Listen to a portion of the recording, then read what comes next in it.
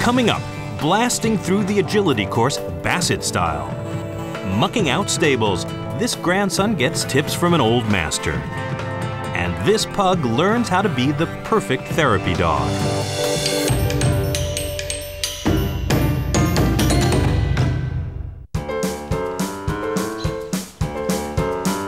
Serious athletes need to train every single day. Karen Pearson King is one tough coach. Her unlikely athletes are Basset hounds Annie and her brother J.R. It's really important for Annie to be in shape and to be conditioned.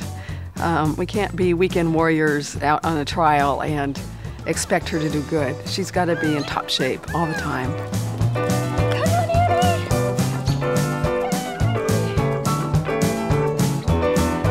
Annie is the only Basset hound competing at the American Kennel Club Masters level, and she has the awards to prove it. Annie has a big competition tomorrow and a chance at another ribbon.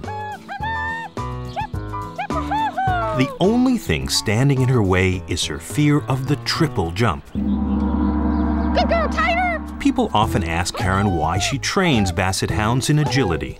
I started doing agility because I wanted to prove to people that Bassets aren't just couch potatoes.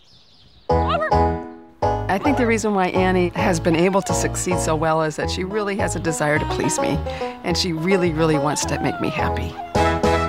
She's a real athlete. She's a real champ. The next level for Annie is the Master Excellence title. If she does well at tomorrow's competition, she'll be one step closer. Well, right now we have 5 successful wins, and we need 5 more, and I really want this for her because she's worked so hard, and I want to prove to the world that we can do it. J.R. tries to emulate his sister's success, but unlike Annie, he's a typical Basset, slow, stubborn, and easily distracted. Okay, well, we have to do that one again, J.R. Don't be afraid, you can do it. Oh, go, oh, okay, tip. J.R. is also competing, but because he's a very stubborn male, he is more comic relief than he's ever going to be an athlete. Oh, you missed a second. Okay, you can do it. Come on. Go, go, go, go, go, go.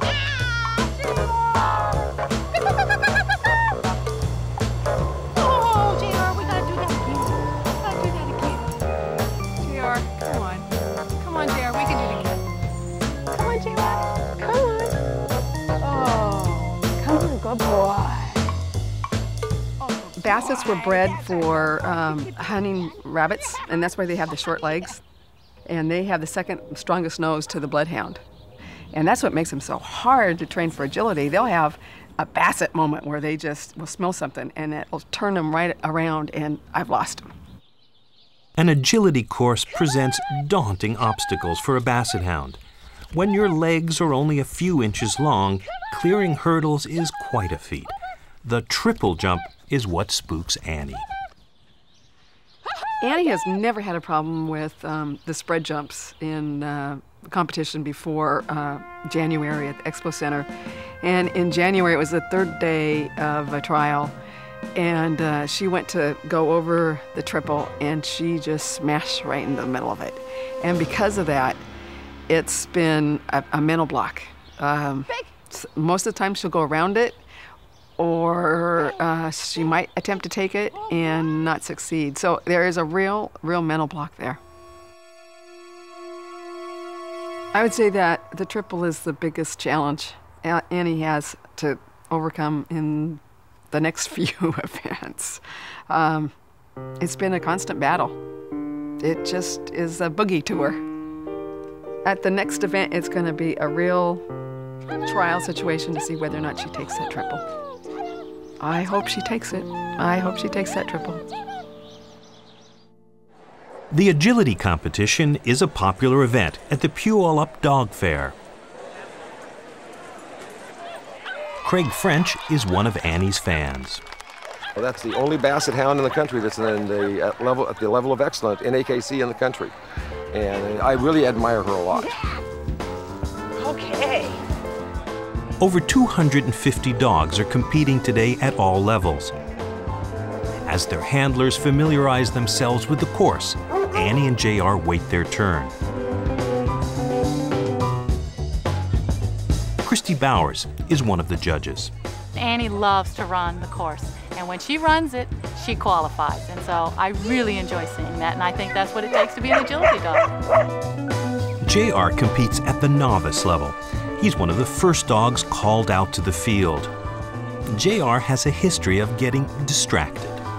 We always have a problem with the smell of food, the smell of hot dogs.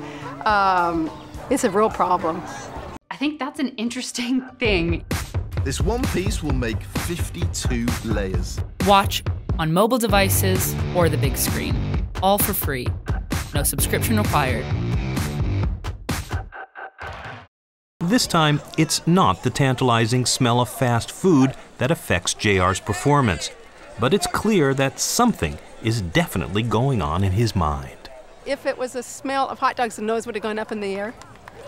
And so I don't think that was it. Nope, it was a mental thing where I'm running. Let me think about this. Do I really want to do it? JR doesn't take home a ribbon, but at least he manages to complete the course.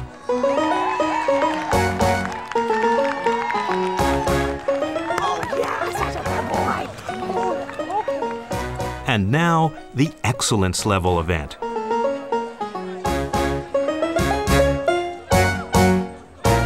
Annie faces some stiff competition, including Shimmer, a U.S. champion and world silver medalist. Well, you don't usually see the Bassets get up quite that far, so that's another reason she's sort of a crowd favorite. Karen has a technique to get Annie ready to go. Well, what I try to do is really get her motivated and jazzed. You know, you want that edge and you want her to be really excited, which is hard to do with the Bassets.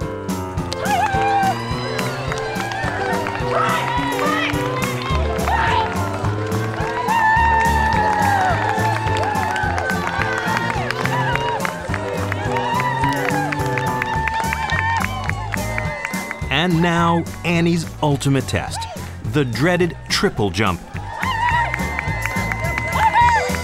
And she clears it.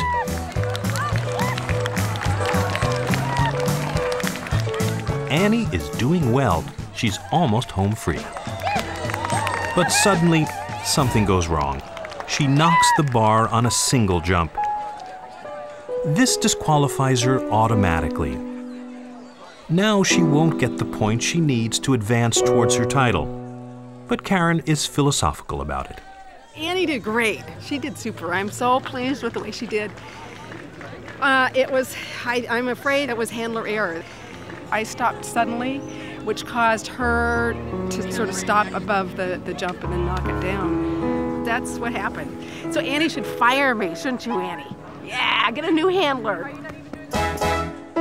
Even though Annie's disqualified, she did conquer her fear of the triple jump. And as usual, she won the hearts of the crowd.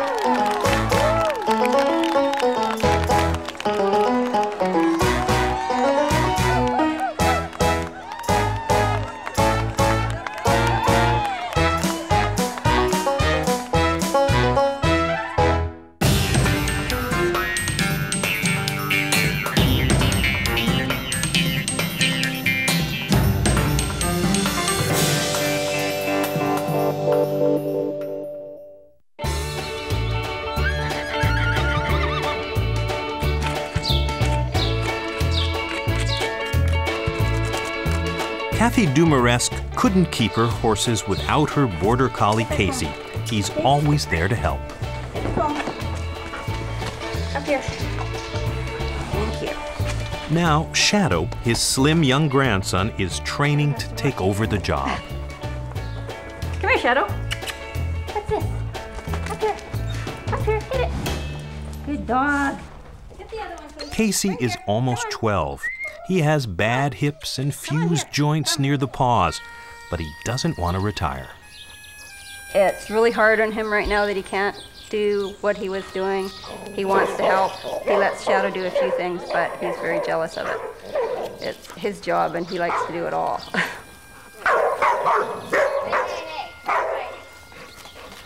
No fighting. Get that rope. Right here. Casey brings me anything, so he'll bring me the halter. We're trying to get Shadow to do that. He'll get the rope, but he won't bring it to me yet. He's learning. Casey will do anything. Casey, mind you, when Casey was Shadow's age, he wouldn't. Casey wasn't good till he was 2, so that says a lot for Shadow. He's already doing stuff and he's only 1. Good boy. Border Collies are highly intelligent, but they're slow to mature. They act like puppies until they're 2 or 3. Shadow has a lot of growing up to do before he can follow in Casey's footsteps. Good boy. Get the rope, Casey. Bring it here. Come on, bring it here. Bring it here, Casey. Casey doesn't want to let Shadow take over all his duties. Good dog. Border Collies are workaholics and happiest when they have a demanding job. Good boy. He's just helping me through the rough part.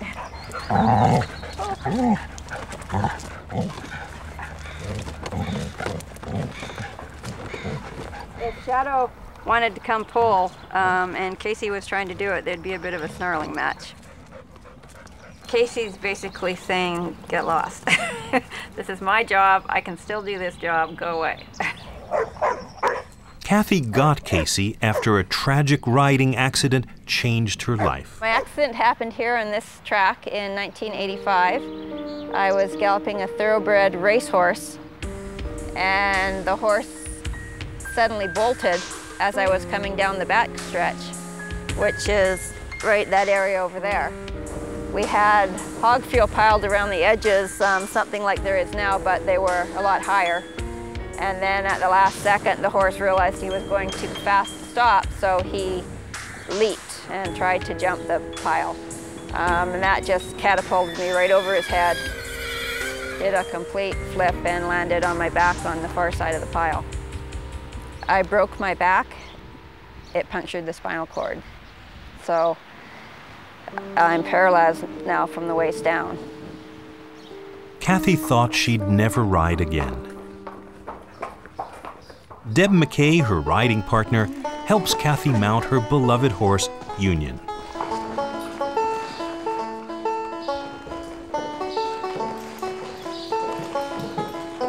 Oh, Union.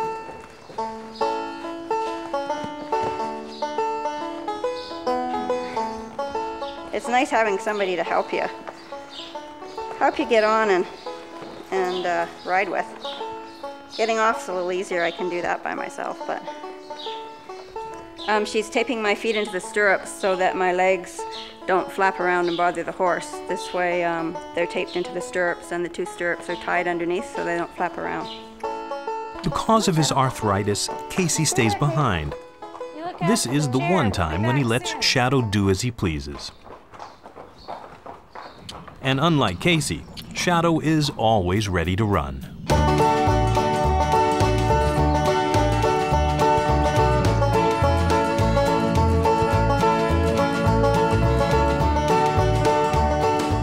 We can never catch the dog, you know.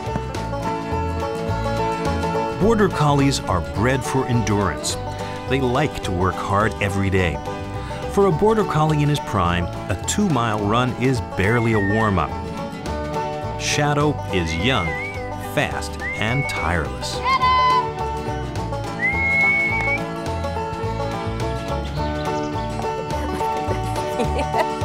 Okay.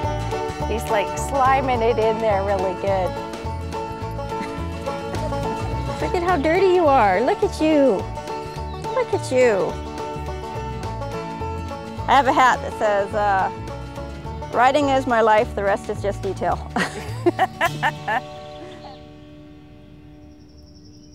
Case, get the fork. Bring it here. Nope, the fork, Case. Case, the fork. Go get that one. Good dog. Bring it here. Come on, bring it here. To afford to keep horses, Kathy cleans stables. Casey has been helping her for years, but now that he can't do everything, Shadow is taking over. Okay, just wait. Shadow has learned how to empty the wheelbarrow. Casey can't do this because of his arthritis, but he insists on supervising from the sidelines. Dig, dig, dig. Tell him. Casey has always barked when he dug it out. I'm not quite sure if it was get everyone to watch him do it, or he's always gets excited and barks. Might have been telling me Shadow was doing a good job. Here we go. Bring the bucket. Little by little, Casey lets Shadow take on more of his duties.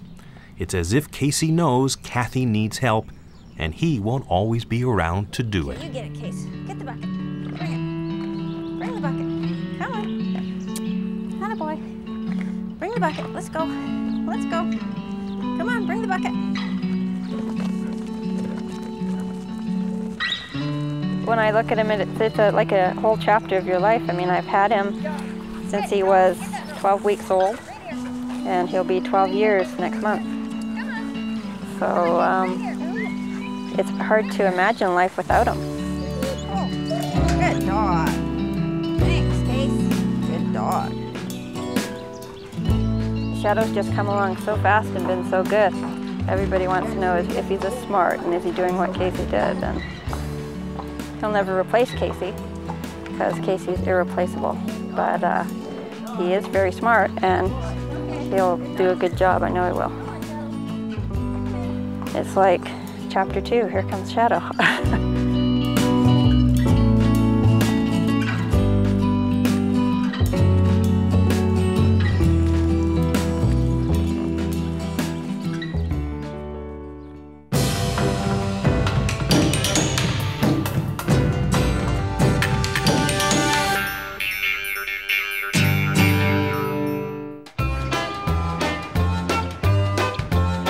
Meet Sailor, a tan-colored pug, and his girlfriend Sirène, two pampered pets with very different personalities. I would describe Sailor's personality as a little macho guy. Sirène is more friendly towards people, towards strangers. Serge Marcil has been a director for Dogs with Jobs for 3 years. It inspired him and his wife Jennifer to train their pugs as therapy dogs to visit hospital patients.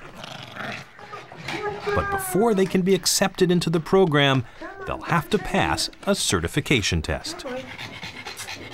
Sailor and Sirène have never worked a day in their lives, but Serge thinks their temperament makes them suited for therapy work. What I love about pugs is that they have a heart that is so huge. They give so much love. They're lap dogs. They were bred to be loving and just to be with their owners.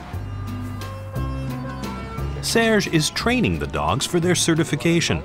He has his doubts about Sailor. Sailor needs to calm down, I guess, to a new situation and new people and new environment, and just trust that it's going to be all right. Part of the training is getting the pugs accustomed to new things, like this subway grate.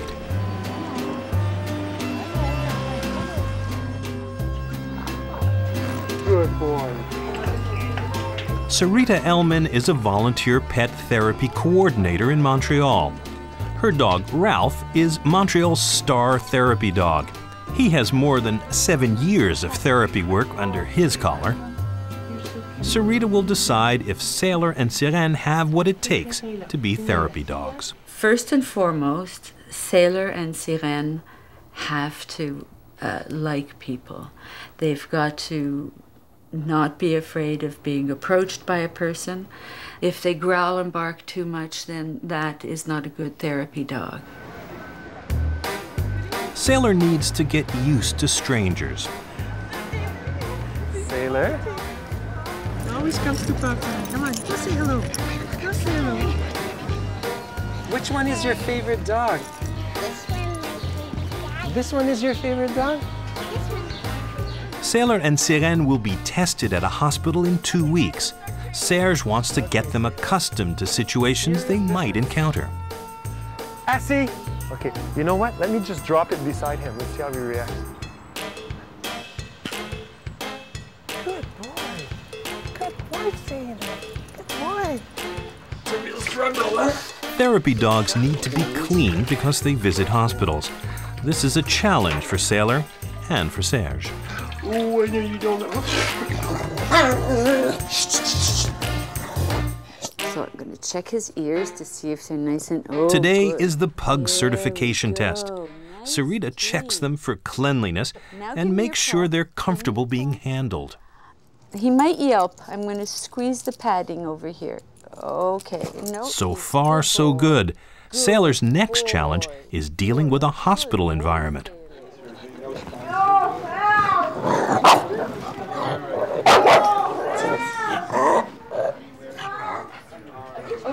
Okay, when the dog barks, reassure him that everything's okay because you're in a strange place with strange sounds.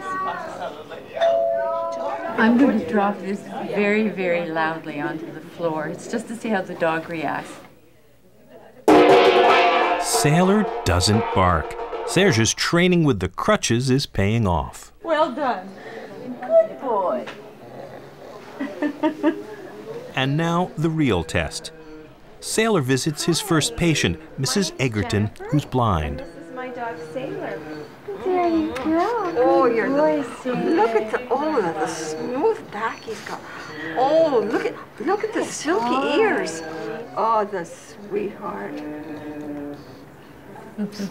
Okay, so I hold him. Calm him down. Calm him down. Is he going to tell him it's okay? He hears that noise across the room. Okay. It's okay. It's okay, sweetheart. Well, if you do that every time I walk down the street, I'll know exactly where I am.